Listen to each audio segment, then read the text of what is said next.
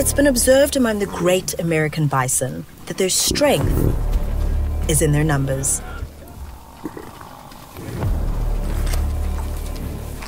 When being hunted by a pack of wolves, however, the herd can be separated, cut off from the protection of the others. The wolves rush in, one by one, to see if they can spook the group. Their tenacity pays off as the herd panics and runs for their own survival, cutting off the yearling of the chaos. And then, it's over, whether on purpose or by design.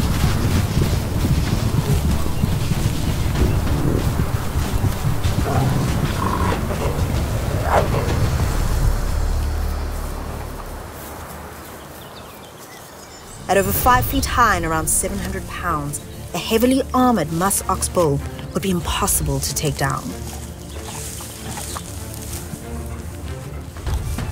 But a young, inexperienced calf is a much more realistic target for a pack of hungry northwestern wolves.